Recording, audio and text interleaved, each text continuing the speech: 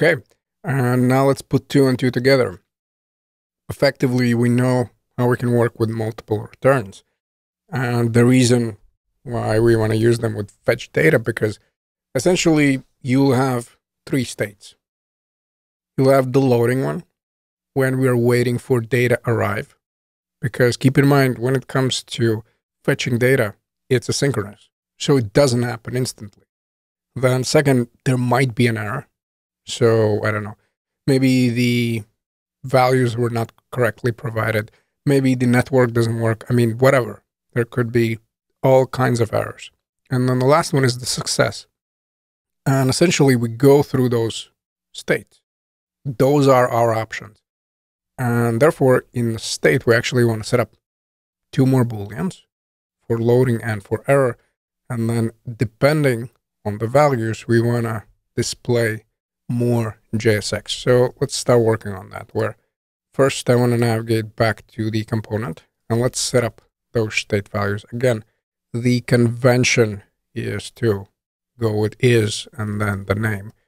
Technically, you don't have to. So if I'm going to go here with is loading and then set is loading, and you know what, by default, I'm going to set it equal to true. And then I'll do the same thing with error. Now this one by default will be false.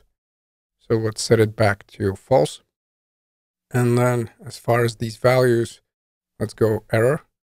And we want to also change it over here. Let's save it. And then let's keep on moving. Before we set the user, why don't we set up two conditions? So one is going to be for loading and one if we have an error. Now, please, placement here is important. So if you'll place the loading after the actual JSX you want to return, then it's not going to make sense. Because loading is going to be first. And JavaScript effectively reads everything top to bottom. So if you'll have return before the loading condition, then essentially you'll all the time display the JSX. And that's not what we want. So make sure that you set the loading first. So the whole point of this rant is that the placement is extremely important. And then let's go here with return. And we want to provide whatever value. So in my case, it's going to be, again, the heading 2 with loading ... And now let's do the same thing with an error. Now keep in mind, since this is true, we'll right away hit this condition.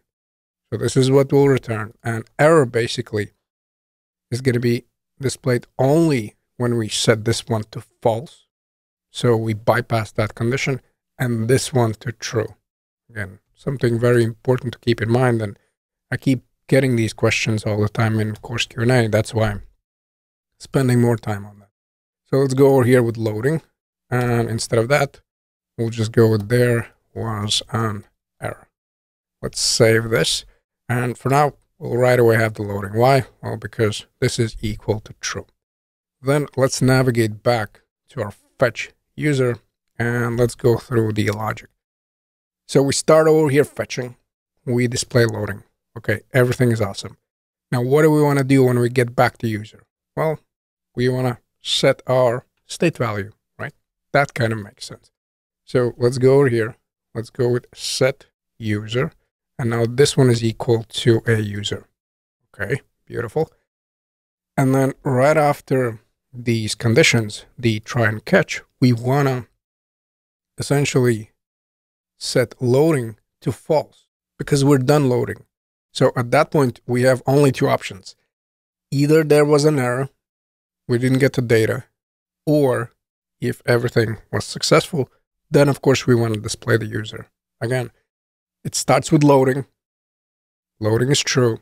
And then once we're done with loading, then we only have two options. And that's why right after the catch, I want to go with set is loading and we'll set it equal to false. Now let's move up here and let's take a look at the error. So if something goes wrong, basically this should get triggered, right? But again, the gotcha with fetch that it's not going to do it if, let's say, the resource doesn't exist. Let's say 404. And this is something that we'll cover in following videos, so I'm not going to spend too much time on that. I'm just going to say that, yes, we'll set here set is error, and we'll set it equal to true, but you'll see that it doesn't work with all the errors. Again, with Axios, yes, this is going to be the case. This will be always in the catch, but not with the fetch. Something important to keep in mind. So now notice, first we're loading, and then we have fetch data. Now, the loading one is going to be very quick, by the way, because again, we're working locally on all that, so of course it's going to happen instantly. Once we set up the return, yes, I'll navigate to a bigger browser and I'll slow down the network just so you can see that it's definitely there. So once I have the user in my state, what we can do, well, we can navigate down here and essentially return something. Display the user we were actually fetching. And here I'm going to go with div. I'm going to set up first the image. And this is the case where I said that basically I want to go with inline styles, just because I know that it's going to be massive and I don't want to spend my time in the CSS. So this is a good use case, in my opinion, for the inline ones. That's why I'll go here with width 150 pixels. And I'm going to add a little bit of border radius here. So as you can see, I actually have the error. Make sure that you have proper JavaScript syntax. Basically, we need a comma over here. And we're going to set it equal to, I don't know, 25 pixels. Now, at the moment, we don't see anything because, of course, we need to provide those values. And essentially, for the image, I want to go again with that avatar, I believe. Yep. So we go here with user and avatar. Now, keep in mind, the reason why we'll have to go with user dot is because now we have an object. So this essentially is the object that's in our state. So I have a user object. And now in order to access those properties, we either can destructure it, something we'll do later, because there's one gotcha I want to show you, or we can go with the object, which in my case is user, and then the property.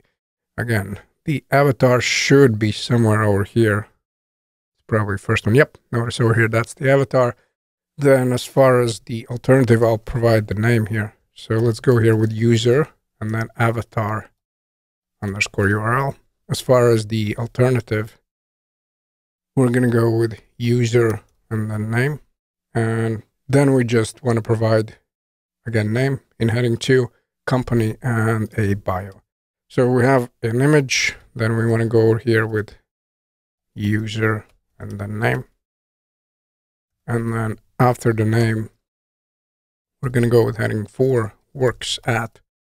Then again, let's grab the curlies. We'll go with user and then company. And then at the very end, we have the paragraph with basically a bio. So user and then bio. Let's save this and check it out. Now we have nicely fetched a GitHub user. So now let me just grab this URL and let me set it up on a bigger browser window, just so you can see how basically everything works. So let me open this one up in new tab, copy and paste, everything's awesome. And essentially, let me slow down the network. And we can do that if we navigate to the DevTools. We're looking for the network one. And notice over here, I'm actually using fast 3G.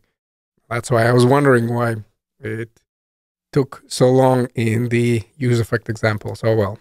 So actually, I was all the time using that. Never mind. And notice, basically, if we go with regular, it's going to load right away. However, if I'm going to change it to, let's say, fast 3G, you'll notice that first we'll get the loading. That's going to be displayed on the screen. So we'll have loading, ... And then we basically get the user. So that's our setup. And up next, let's talk about the fetch errors.